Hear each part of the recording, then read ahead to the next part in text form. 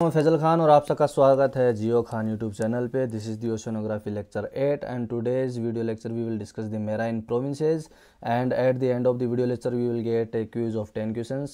The questions are made from the content of this video lecture only.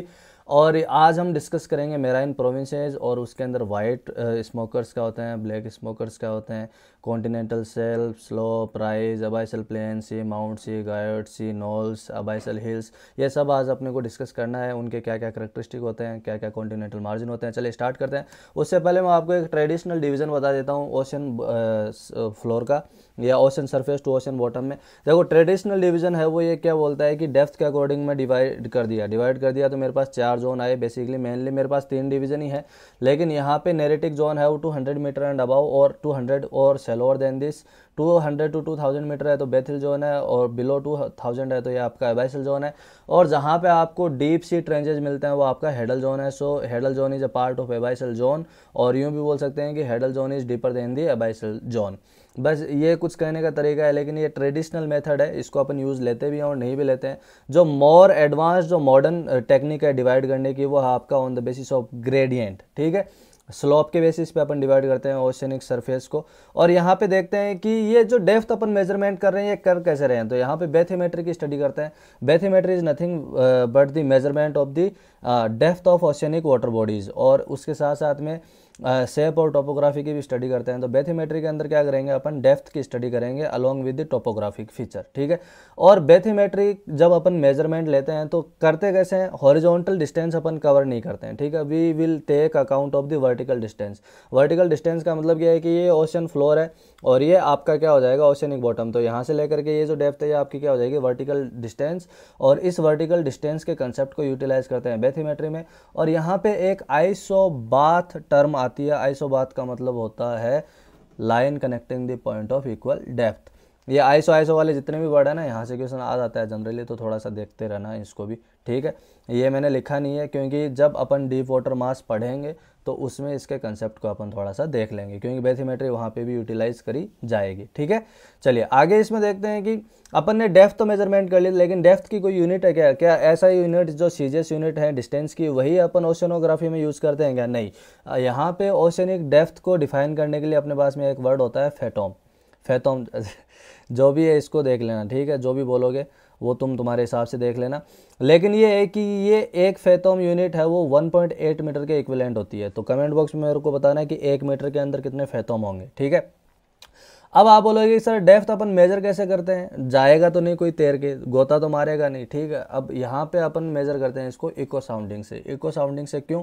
क्योंकि water जो है वो sound waves को प्रोपेगेट होने देता है। ठीक है, तो जब टकरा करके वापस आएंगे तो उसके अंदर जो टाइम डिफरेंस होगा उसको कैलकुलेट करके अपन रिलीफ फीचर्स की कैलकुलेशन करते हैं, लेकिन ये बहुत ज़्यादा एक्यूरेट नहीं है। इसलिए इसकी इको साउंडिंग की जगह क्या यूज़ करते हैं अपन, multi beam eco साउंडर and side scan सोनार। ठीक है, अब साइड स्कैन सोनार और मल्टीबीम इको साउंडर्स हैं, ये दोनों ही एकॉस्टिक इंस्ट्रूमेंट है जो साउंड को यूज़ करते हैं ओशियनिक फ्लोर को मैप करने के लिए। तो बेसिकली पॉइंट आप ध्यान में रखना कि side scan Sonar and multibeam echo sounders are used to map the ocean floor and which utilise the effect of sound. ठीक है, और जब डीपर वाटर कंडीशंस की मैपिंग करनी हो तो अपन क्या यूज़ करते हैं, साइड स्कैन सोनार। और इसका एक छोटा सा डायग्राम यहाँ पे दिखाया गया है। देखो यहाँ पे ये एक अपना एक्सपीडिशन जो है चल रहा है, यहाँ पे अपन क्या करेंगे, साइड सोनार जो है उसको भेजेंगे, ये टकरा टकरू के आएगी और अल्टीमेटली इस तरह की स्ट्रक्चर अपने को बना के दे देगा। ठीक है, कैसे ये पूरी डिटेलिंग अपने को जानने की ज़रूरत नहीं है, ये मेराइन ओशनोग्राफर्स जो हैं जिनका काम वही करेंगे। अपने को सिर्फ यहाँ पे ध्यान में रखना है कि इको साउंडिंग से वो यूटिलाइज करी जाती थी, ये बहुत ज़्यादा एक्यूरेट नहीं है। That's why we are using the acoustic instrument such as multibeam echo sounders and side scan सोनार, और जो साउंड को ही यूज़ करते हैं बेसिकली ओशन फ्लोर की मैपिंग करने के लिए। और यहाँ पे डीपर वाटर कंडीशंस की जब मैपिंग करनी हो तो साइड स्कैन सोनार है उसको अपन यूज़ करते हैं। तो ये पॉइंट आप ध्यान में रखना, ये इंपॉर्टेंट है, ये असिस्टेंट जियोलॉजिस्ट में भी पूछा गया था क्वेश्चन। ठीक है, चलिए ये आप यहाँ पे एक हिप्सोग्राफिक कर्व और आता है। हिप्सोग्राफिक कर्व को अपन जियोमॉर्फोलॉजी में थोड़ा सा और डिटेल में पढ़ेंगे, लेकिन यहाँ पे थोड़ा सा इसका इंट्रोडक्टरी पार्ट देख लेते हैं। हिप्सोग्राफिक कर्व बेसिकली होते क्या हैं, these are the graphical representation which indicates the relationship of the height of the land and depth of the oceans. ठीक है, अब ये करते कैसे हैं, क्या इसकी प्रॉपर टेक्निक है, उसको अपन उसके डिटेल्स में जाएंगे नहीं, वो अपने मतलब नहीं है। तो ये जो हिप्सोग्राफिक कर्व है ये इंपॉर्टेंट डिटेल्स रिवील करते हैं, जैसे कि आपका 70.8% of the earth surface area is covered by the oceans, और जो एवरेज डेप्थ है ओशंस की वो कितनी है, 3729 मीटर। ये ऑलरेडी मैं आपको बता चुका हूँ इंट्रोडक्टरी पार्ट में। यहाँ पे average height of the land है वो कितना है, 840 मीटर्स। और जो प्रिंसिपल यूज करते हैं, जो आपसे पूछा जाए कि why we are getting the differential height and depth of the land and ocean part, उसका सिंपल सा रीजन है डेंसिटी डिफरेंस। आपकी ओशनिक सरफेस है वो आपकी हायर डेंसर है देन दी लैंड पार्ट। ठीक है, तो डेंसिटी के फिनोमेना को यूज़ करते हैं। इसको अपन आइसोस्टेसी में भी समझेंगे, और जब जियो फिजिक्स पढ़ेंगे तो वहाँ पे ग्रेविटी एनोमलीज को भी समझेंगे। ठीक है, चलिए यहाँ पे ये एक हिप्सोग्राफिक कर्व है। ठीक है, तो हिप्सोग्राफिक में कर्व में ये जो हिस्टोग्राम्स आते हैं, ठीक है, ये जो चार्ट आते हैं, यहाँ पे ये लैंड पार्ट बता रहा है कि 29.2% है वो लैंड पार्ट है, और लैंड पार्ट में हाईएस्ट पॉइंट जो है वो कौन सा है, माउंट एवरेस्ट है। और जैसे जैसे हाइट कम होती चली जाएगी तो यहाँ तक आपका क्या मिलेगा, माउंटेन्स मिलेगा, उसके बाद में प्लेन मिलेंगे, और ये आपका average elevation of the land है। ठीक है, कितना है, 840 मीटर। ये क्वेश्चंस पूछे जाते हैं मेरे लाडले भाई, और आते ही हैं 2 नंबर के क्वेश्चन में। ठीक है, चलिए यहाँ पे फिर अपने कॉन्टिनेंटल मार्जिन स्टार्ट हो जाते हैं। कॉन्टिनेंटल मार्जिन के बाद में अपने पास में डीप ओशन स्टार्ट हो जाता है। डीप ओशन के अंदर अपने को ट्रेंचेज मिलते हैं, और जो डीपेस्ट पॉइंट है वो आपका 11,022 मीटर्स हैं। और ये जो डीप ओशन है इसकी जो ओशंस की जो एवरेज डेप्थ है वो 3729 मीटर्स है, और अपन इसको अप्रोक्सीमेटली 4 किलोमीटर भी बोल सकते हैं। तो यहाँ पे ओशन पार्ट है वो 70.8% है, और लैंड पार्ट है। अब यहाँ पे अपने को देखना है मेन पॉइंट जो अपने को डिस्कस करना है। देखो, ओशन फ्लोर को 3 मेजर टुकड़ों में डिवाइड कर सकते हैं। We can divide the ocean floor into 3 major provinces. ठीक है, प्रोविनेंस नहीं है, प्रोविनेंस अपन सेडिमेंट्री पेट्रोलॉजी में यूज करते हैं, जो कि सोर्स ऑफ सेडिमेंट को बताता है। प्रोविंस का मतलब क्या है, एक जियोग्राफिकल एरिया। ठीक है, तो जो ओशन फ्लोर है वो एक पूरा का पूरा जियोग्राफिकल एरिया अपन कंसिडर करते हैं, और उस पूरे के पूरे जियोग्राफिकल एरिया को अपन 3 टुकड़ों में डिवाइड कर देते हैं। That is continental margin, deep ocean basin and the mid oceanic ridge. ठीक है, ये 3 टुकड़े अपने पास आ गए ओशन फ्लोर के। यहाँ पे जो कॉन्टिनेंटल मार्जिन है ये क्या है, शैलो वाटर एरिया है जो लैंड पार्ट के पास में होता है या कॉन्टिनेंट्स के पास में होता है। डीप ओशन बेसिन जो होते हैं वो फार फ्रॉम द लैंड होते हैं, और जो मिड ओशनिक रिज होते हैं ये रिलेटिवली शैलो होते हैं, मतलब कम डेप्थ होती है, लेकिन ओशन के बिल्कुल मिडिल में मिलेंगे। ठीक है, और ये एक्सटेंडेड होते हैं, थ्रू आउट दी ओशन मिलते हैं। चलिए यहाँ पे अपन इंडिविजुअल डिस्कस करते हैं। देखो, ये अपना नॉर्थ अमेरिका है और ये अफ्रीका है। तो ये अफ्रीका का एक जो मार्जिन है कॉन्टिनेंटल मार्जिन, ठीक है, और यहाँ पे एक कॉन्टिनेंटल मार्जिन मेरा ये है। तो इस कॉन्टिनेंटल मार्जिन से इस कॉन्टिनेंटल मार्जिन तक आऊँगा तो मेरे को ये 3 मेजर फीचर मिलेंगे, 3 प्रोविंस मिलेंगे। सबसे पहले कॉन्टिनेंटल मार्जिन मिल रहा है, ठीक है, फिर मेरा ओशन फ्लोर मिल रहा है, फिर मेरा मिड ओशनिक रिज मिल रही है, फिर ओशन फ्लोर मिलेगा, फिर कॉन्टिनेंटल मार्जिन मिलेगा। ठीक है, यहाँ पे देख रहे होंगे ये मिड अटलांटिक रिज है। ठीक है, यहाँ से लेकर के ये जो एरिया है ये मेरा कौन सा है, डीप ओशन फ्लोर, और ये जो एरिया है मेरा यहाँ तक, ये मेरा कौन सा हो जाएगा, कॉन्टिनेंटल मार्जिन। ठीक है, तो यहाँ पे अपन बोल रहे हैं कि एक कॉन्टिनेंटल मार्जिन से दूसरे कॉन्टिनेंटल मार्जिन के बीच में जाएंगे, तो यहाँ से सबसे पहले मेरे को कॉन्टिनेंटल मार्जिन मिलेगा, फिर मेरे को डीप ओशन फ्लोर मिलेगा, फिर मेरे को मिड ओशनिक रिज मिलेगी, फिर मेरे को वापस ओशन फ्लोर मिलेगी, डीप ओशन फ्लोर, और फिर मेरे को कॉन्टिनेंटल मार्जिन मिलेगा। तो इस तरह से पूरा का पूरा एक ओशन जो बॉडी है उसको 3 प्रोविंस में अपन डिवाइड कर देते हैं।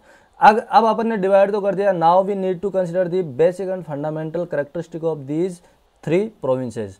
तो सबसे पहले कॉन्टिनेंटल मार्जिन से स्टार्ट करते हैं। कॉन्टिनेंटल मार्जिन होते क्या हैं, ये आपके लैंड पार्ट की प्रोक्सिमिटी में होते हैं, लैंड के पास में होते हैं। ठीक है, और कॉन्टिनेंट बेसिकली होता क्या, huge mass of the land, यही होता है। ठीक है, तो कॉन्टिनेंटल मार्जिन को अपन मेनली 2 पार्ट्स में डिवाइड कर सकते हैं। One is passive continental margin and second one is active continental margin. Passive continental margin वो होते हैं जहां जो आपके interior of the lithospheric plate, मतलब ये पूरी की पूरी एक लिथोस्फेरिक प्लेट है और इसके इंटीरियर में मिलेगा। इंटीरियर का मतलब समझ गए ना कि यहाँ पे किसी तरीके की टेक्टोनिक एक्टिविटी नहीं हो रही है। टेक्टोनिक एक्टिविटी नहीं हो रही का मतलब क्या है कि we will not get any kind of major earthquakes, volcanoes, mountain building processes. ये सारा का सारा मेरा क्या हो जाएगा, ये मेरा सारा का सारा क्या हो जाएगा, पैसिव मार्जिन। पैसिव मार्जिन का अब अपन सिंपली सा मीनिंग बोल दिया है कि there is lack of tectonic activity, ठीक है। तो ये आप ध्यान में रखना, ठीक है। अब यहाँ पे जो पैसिव मार्जिन है, अगर टेक्टोनिक एक्टिविटी हो नहीं रही, अर्थक्वेक्स आ नहीं रहे, वोल्केनिक एक्टिविटी हो नहीं रही, माउंटेन बिल्डिंग प्रोसेस हो नहीं रही, इसका मतलब क्या होगा कि जो पैसिव कॉन्टिनेंटल मार्जिन होंगे वो वाइडर होंगे, ब्रॉडर होंगे। क्यों? क्योंकि किसी तरीके का डिस्टर्बेंस वहाँ पे नहीं है, सेडिमेंट एक्यूमुलेशन वहाँ पे लगातार होता रहेगा। सेडिमेंट एक्यूमुलेशन वहाँ पे लगातार क्यों होता रहेगा? क्योंकि proximity to the land part है, और वहाँ पे जितनी भी रिवर्स आ रही हैं वो जितना भी लोड लेके आ रही हैं सारा का सारा वहाँ पे डिपॉजिट करते हुए चले जाएंगे, ठीक है। तो यहाँ पे एक एग्जाम्पल है अपना east coast of the United states, या आपका पैसिव कॉन्टिनेंटल मार्जिन का एक एग्जाम्पल है। और पैसिव कॉन्टिनेंटल मार्जिन जो है वो प्रोड्यूस कैसे होते हैं? Rifting of the continental land mass and continued sea floor spreading over geological time period. ये एक बहुत इंपॉर्टेंट पॉइंट है यहाँ पे कि पैसिव मार्जिन्स जो प्रोड्यूस हो रहे हैं वो कैसे होते हैं? Rifting of the continental land mass plus continued sea floor spreading, इन दोनों में से कोई भी एक हो रहा हो, ठीक है।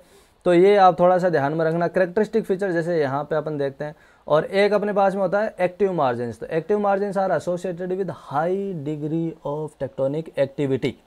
अब high degree of tectonic activity का मतलब क्या है कि वहाँ पे मेरे को ट्रेंच भी मिलेगा, है ना, सबडक्शन हो रहा होगा, कोलिजन हो रहा होगा, ठीक है, और जितने भी फीचर उससे रिलेटेड हैं वो सब मेरे को मिल रहे होंगे। तो यहाँ पे किस तरह के फीचर्स मिलेंगे? एक्टिव मार्जिन्स आर ऑन शोर arc shaped row of active volcanoes, ठीक है। लैंग्वेज थोड़ी सी टेढ़ी है लेकिन आराम से समझ में आ जाएगा। फिर आपका क्या है कि ये नैरो सेल्फ होते हैं, ठीक है। फिर स्टीप स्लोप होता है, क्यों? क्योंकि टेक्टोनिक एक्टिविटी की वजह से वहाँ पे टूट फूट होती रहती है, और क्या होता है? स्लोपिंग सरफेस वहाँ पे डेवलप हो जाती है। तो यहाँ पे एक डायग्राम से मैं आपको इसको समझाता हूँ। देखो, यहाँ से ये मेरा एक पैसिव कॉन्टिनेंटल मार्जिन है, ठीक है, और ये मेरा एक्टिव कॉन्टिनेंटल मार्जिन है। जो लेफ्ट में है ये मेरा पैसिव कॉन्टिनेंटल मार्जिन है, और जो राइट में है ये मेरा एक्टिव कॉन्टिनेंटल मार्जिन है। तो अब पैसिव कॉन्टिनेंटल मार्जिन के प्रोडक्ट्स क्या क्या हैं या फीचर्स क्या क्या हैं? पैसिव कॉन्टिनेंटल मार्जिन के 3 फीचर इंपॉर्टेंट है। पहला continental self, continental slope, continental rise and then the अबाइसल plane. ये बिल्कुल ध्यान में रखना कि continental self, slope, rise and अबाइसल plane, these are the feature of passive continental margins. ये ध्यान में रखना मेरे भाई, ठीक है। और यहाँ पे एवरेज डेप्थ दिखाई गई है ओशियनिक सरफेस की, वो है 4 किलोमीटर। और यहाँ पे ये जो एक कॉन्टिनेंटल सेल्फ है, यहाँ पे देख रहे होंगे जैसे ही शार्प इंक्रीज इन स्लोप हुआ तो ये मेरा क्या हो जाएगा? कॉन्टिनेंटल सेल्फ ब्रेक, ठीक है। तो कॉन्टिनेंटल सेल्फ के बाद में स्लोप आएगा, फिर राइज आएगा, फिर अबाइसल प्लेन आएगा। जैसे जैसे इधर जाएंगे तो अपने को क्या मिलेगा? मिड ओशियनिक रिज, और ये आपको रिफ्ट वैली भी बोलते हैं। और यहाँ पे मैंने वर्टिकल एक्सेजरेशन किया है, मतलब वर्टिकल एक्सेजरेशन का मतलब बढ़ा चढ़ा के मैंने बताया है। और how I am calculating this vertical एक्सेजरेशन, कि ये मेरी हॉरिजॉन्टल स्केल है और वर्टिकल स्केल का जो रेशियो ले रहा हूँ, तो हॉरिजॉन्टल स्केल मेरी कितनी है? 50 किलोमीटर, और वर्टिकल स्केल कितनी है? 5 किलोमीटर। तो वर्टिकल एक्सेजरेशन कितना हो गया? 10 टाइम मैंने इसको बढ़ा चढ़ा करके बताया है। और यहाँ पे कॉन्टिनेंटल सेल्फ देख रहे होंगे और कॉन्टिनेंटल स्लोप देख रहे होंगे, बहुत ज़्यादा स्टीप है। और यहाँ पे क्या मिलेंगे आपको? आर्क शेप्ड वोल्केनोज की चेन मिलेगी, ठीक है। और यहाँ पे ओशियनिक ट्रेंच है। तो ये continental margin is associated with tectonic activity, तो इसलिए अपन इसको बोलते हैं एक्टिव कॉन्टिनेंटल मार्जिन। और यहाँ पे अपने को इस तरह का कोई फीचर नहीं मिल रहा है पैसिव कॉन्टिनेंटल मार्जिन के ऊपर, ठीक है। आई होप कि आपको ये बहुत अच्छे से समझ में आ गया होगा। प्लेट टेक्टोनिक्स में स्टूडेंट है वो कन्फ्यूज हुए हुए रहते हैं कि एक्टिव मार्जिन क्या होते हैं, पैसिव मार्जिन क्या होते हैं। These are the continental margins and defined on the basis of whether they are related with plate tectonics or not. If they are not related with plate tectonics, then we simply call it passive continental margin. If they are related with tectonic activity, then we will call it as a active continental margin. ठीक है, हाँ चलिए, ये अपने कुछ features हो गए। अब यहाँ पे पैसिव कॉन्टिनेंटल मार्जिन के मैंने 3 फीचर आपको बता दिया, कॉन्टिनेंटल सेल्फ, कॉन्टिनेंटल स्लोप और कॉन्टिनेंटल राइज। तो यहाँ पे कॉन्टिनेंटल सेल्फ जो है, इसका डायग्राम यहाँ पे देख लो। ये कॉन्टिनेंटल सेल्फ जो होते हैं वो ब्रॉड होते हैं, ठीक है, और फ्लैट होते हैं। एक्सटेंड करते हैं सेल्फ ब्रेक तक, और एवरेज स्लोप जो होता है इनका 1 डिग्री के 0.1 डिग्री के आसपास होता है। 0.1 डिग्री बहुत कम होता है, ठीक है। सेल्फ ब्रेक के बाद में कॉन्टिनेंटल स्लोप आता है। कॉन्टिनेंटल स्लोप में अपने को सबमेराइन कैन्यन्स मिलते हैं, फिर कॉन्टिनेंटल राइज आता है, फिर अबाइसल प्लेन आता है। अब ये जो कॉन्टिनेंटल शेल्फ है ना, इनको बोलते हैं कि these are the part of continents. अब why we are considering continental shelf as a part of continent, because the underlying rocks composition is ग्रेनिटिक। अपने को पता है कि कॉन्टिनेंट्स का जो कंपोजिशन है वो मोर और लेस क्या है, ग्रेनिटिक कंपोजिशन है। ग्रेनिटिक कंपोजिशन का मतलब क्या है कि जो रॉक है वो मोस्टली फेल्सिक मिनरल से बनी हुई हैं, और ये कॉन्टिनेंटल क्रस्ट का पार्ट अपन मानते हैं किसको, कॉन्टिनेंटल शेल्फ को, ठीक है। तो ये ध्यान में रखना। यहाँ पे ये जितने भी पॉइंट्स मैंने बोले हैं सब मैंने बता दिए हैं, लेकिन यहाँ पे एक चीज़ ध्यान में रखना कि जो जियोलॉजिकली पर्सपेक्टिव में continental shelf are the part of continents. Average width कितनी होती है 70 किलोमीटर, लेकिन वेरी करता है कितना 1500 किलोमीटर तक। अगर किसी तरीके का डिस्टर्बेंस नहीं है तो ब्रॉडर कॉन्टिनेंटल शेल्फ मिलेंगे, और ब्रॉडर कॉन्टिनेंटल शेल्फ अपने को मिलेंगे पैसिव कॉन्टिनेंटल मार्जिन्स के ऊपर, ठीक है। तो यहाँ पे लिखा हुआ है कि passive continental margins are characterised bye broader shelf, ठीक है। ये थोड़ा सा SHELF आएगा, ठीक है, तो स्पेलिंग देख लेना। और एक्टिव कॉन्टिनेंटल मार्जिन्स में ये नैरो हो जाएंगे बहुत सारे, ठीक है। एवरेज स्लोप आ गया। स्लोप कॉन्टिनेंटल स्लोप की बात करें तो ये कॉन्टिनेंटल शेल्फ ब्रेक के बाद में स्टार्ट होता है, और इनिशियल स्टेज है डीप ओशंस की। एवरेज स्लोप है वो 4 डिग्री है, लेकिन वेरी करता है 1 डिग्री टू 25 डिग्री।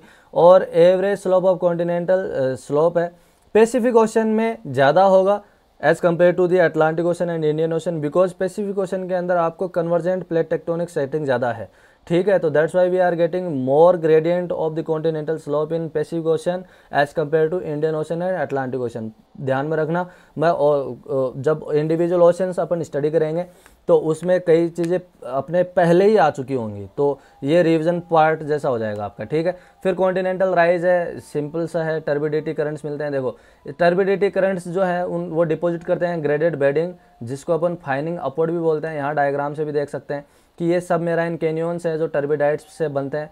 और कॉन्टिनेंटल शेल्फ में जो ये कैन्यन्स मिल रहे हैं, these are more gentle then the सबमेराइन कैन्यन्स found in slope, ठीक है। और यहाँ पे टर्बिडाइट करंट मिल रही है, यहाँ पे अपने को ग्रेडेड बेडिंग भी मिलती है। इसको मैं सेडिमेंटोलॉजी में डील करूँगा, सेडिमेंट्री इन्वायरमेंट जब पढ़ेंगे तो यहाँ पे बस आप इसको पढ़ लेना थोड़ा सा ऊपर से, और ये थोड़ा सा देख लेना, ठीक है।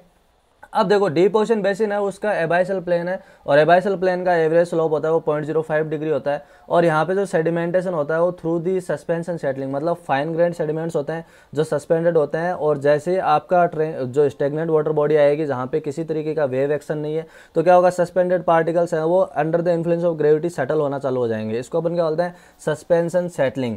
और ये करता क्या है कि ओशन फ्लोर की जितनी भी इरेगुलरिटीज़ है उनको क्या कर देगा, ये स्मूथ सरफेसेज में कन्वर्ट कर देगा।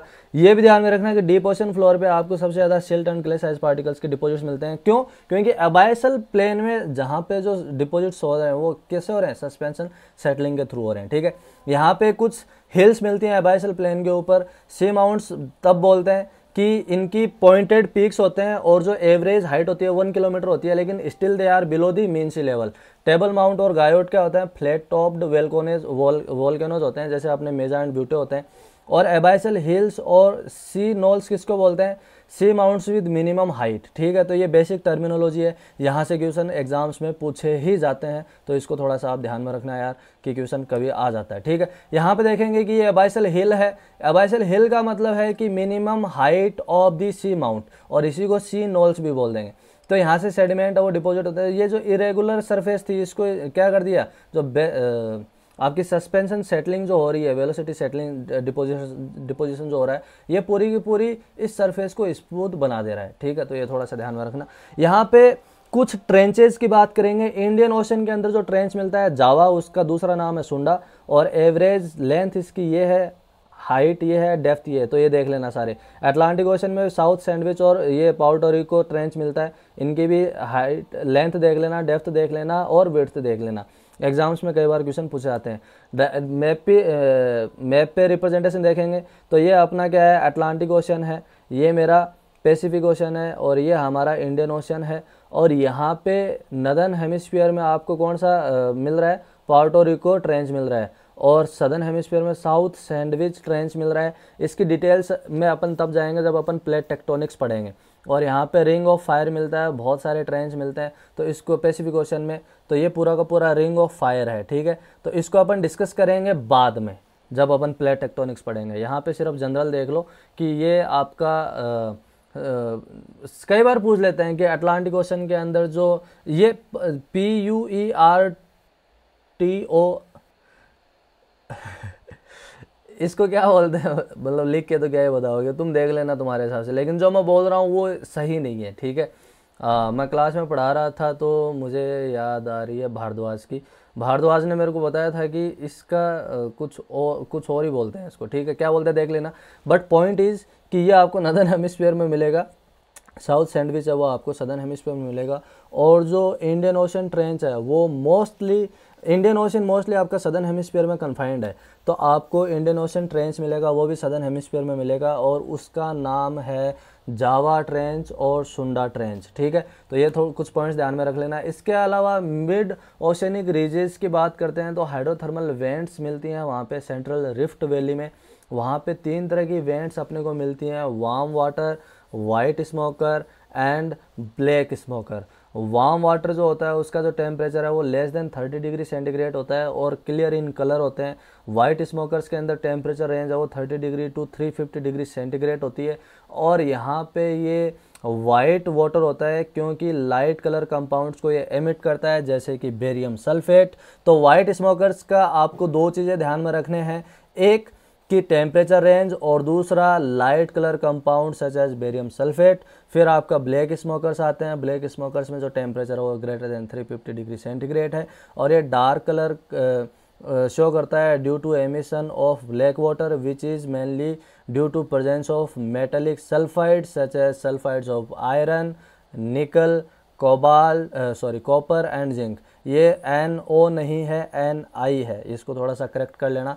यहाँ पे आपका लेक्चर होता है ख़त्म और ये है आपकी क्विज़, और क्विज़ के 10 क्वेश्चन है, बहुत ही अच्छे से क्वेश्चन बनाए हुए हैं और ये क्वेश्चन मोस्टली एग्जाम्स में आ भी चुके हैं, ठीक है। आप प्रीवियस ईयर के क्वेश्चन सॉल्व करोगे तो ये क्वेश्चन मिल भी जाएंगे। और कुछ स्टूडेंट्स हैं जो रेगुलरली रिस्पॉन्स दे रहे हैं और मुझे बड़ा अच्छा लगता है जब इस तरह के बच्चे रिस्पॉन्सिव बच्चे होते हैं। देखो मेरे को कोई फ़र्क नहीं पड़ेगा, आप इसको करो चाहे मत करो, ठीक है। मेरा काम करवाना है और मैं मेरा काम बखूबी कर रहा हूँ। आप अपना काम करते हो या नहीं करते हो या आपके ऊपर डिपेंड करता है। जो लड़का जितनी मेहनत करेगा या जो लड़की जितनी मेहनत करेगी उसी के अकॉर्डिंग रिजल्ट्स भी मिलेंगे। आपकी मेहनत का एक कतरा भी जाया नहीं जाएगा, ये आप मान के चलिए। और ये ओशियनोग्राफी लेक्चर्स अगर यहाँ से आपने कर लिया कवर पूरा का पूरा, आपको कोई बुक पढ़ने की ज़रूरत नहीं है, क्योंकि आप देखोगे थुरमान, ट्रूजुलो, पिनट, गैरिसन, ये सारी बुक्स तो मैं कवर कर रहा हूँ, कुछ भी नहीं छोड़ रहे उनमें से अपन, ठीक है। तो मेहनत करो और अच्छे से पढ़ाई लिखाई करो, रिजल्ट आपको डेफिनेटली अच्छे ही मिलेंगे। So thank you so much for watching this video lecture and all the very best for your examinations.